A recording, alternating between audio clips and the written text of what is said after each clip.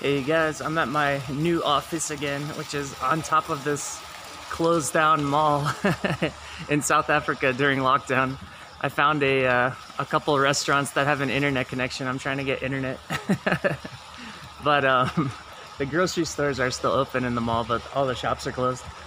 So yeah, it was just I did a video on Hedgeye a day or two ago, and Keith McCullough of Hedgeye responded to some of my Twitter chats, so I thought it would be a cool time to do another video about Hedgeye. It's cool, he chats with people. So this is Brian Lewis with MMT Investing, and things just changed. So I talk about how Hedgeye has some of the best cyclical data on sort of quarterly like 3 month, 2 to 4 month kind of switches in the macro conditions.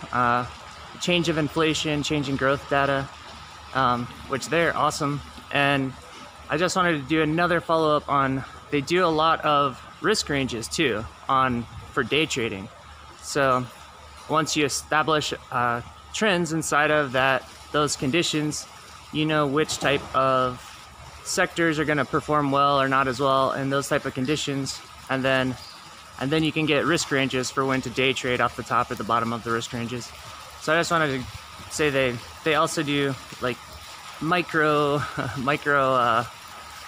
they do macro and micro. So that was the general idea. And then of course Keith always smashes that like button right now to help me out with the YouTube algorithm.